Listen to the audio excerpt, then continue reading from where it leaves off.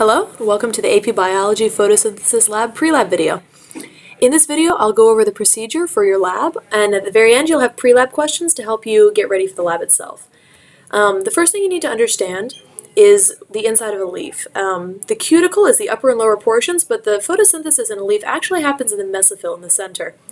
Stomata on the bottom side of the leaf bring in air, contains CO2, and that diffuses into the cells in the mesophyll, and that's where photosynthesis actually happens, in the thylakoids, in the chloroplast, in the mesophyll cells of the palisades, and the spongy mesophyll in the center. So basically the inside of a leaf is mostly air.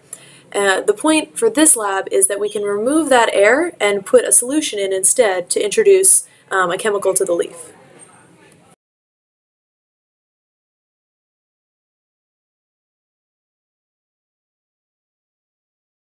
Welcome to the Photosynthesis Lab. I'm Ms. Bottenhorn, this is Dr. Daisy, and today we're going to show you the materials you need for the lab.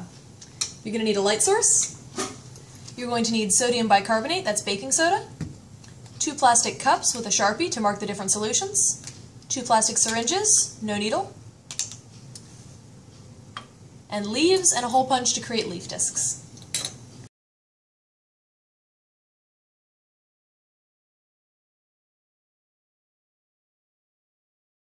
Today I'm going to show you how to finish the procedure for the photosynthesis lab. You're going to need a solution of sodium bicarbonate, that's baking soda. You're going to take 1 cup, label it with CO2, and you're going to fill that cup with about 3 centimeters of sodium bicarbonate. You're going to take a 2nd cup, label it without CO2, and this cup you're going to fill with water from the tap. Again, about 3 centimeters. Next, you're going to take your leaves and using a hole punch to create uniform leaf discs, you're going to just punch out a hole in the leaf. You want 10 leaf discs, and you want to be careful to avoid this midline right here. So next, we're going to show you how to create a vacuum using the syringes.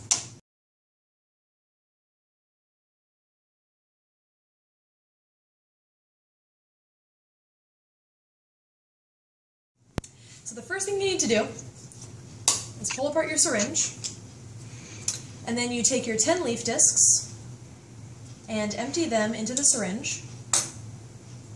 And you're going to do 1 syringe for the with CO2 and 1 syringe with the without CO2. That's just the pure water. So you replace the plunger and you raise it up until it's not crushing the leaf discs, but you don't have that much space left. Put the nose of the syringe into the solution, drop a certain amount of the solution, about 2 centimeters is good. Then you want to tap it to get rid of all the extra water, all the extra air, and then you push the plunger up slowly to get rid of the very last bits of air, just until you see a couple of drops come out of the top. So for this next part, this is when we actually create the vacuum. What you do is you put the end of the syringe against your hand and you hold it there with your 2 fingers and you pull the plunger back, and this creates a vacuum. What it actually does is it draws the CO2 solution into the mesophyll of the leaf. You do this 2 or 3 times, however long it takes to get all of these leaf discs to sink. The point at which they sink is when they have no air left in the mesophyll. Depending on how good you are at this, it could take a little bit longer. There we go. See, most of those are starting to sink. At the very end, you'll have all of them sunk at the bottom, and what you're going to do is squirt the rest of the liquid back into the cup that you got it from. Don't crush your leaf discs. And then you're going to, you gotta get those back in here. There we go. Pull the plunger down and empty the leaf discs into your cup. Make sure all 10 are in there. Next, you're going to put your plastic cup under your light source. You're going to get your timer ready, and you're going to turn on the light. You're going to time until the 5th disc hits the top. So we want about 50% of the discs to be floating. Should be somewhere in the range of 5 to 10 minutes. As soon as that 5th disc hits the top, you press stop, and you're going to record your data.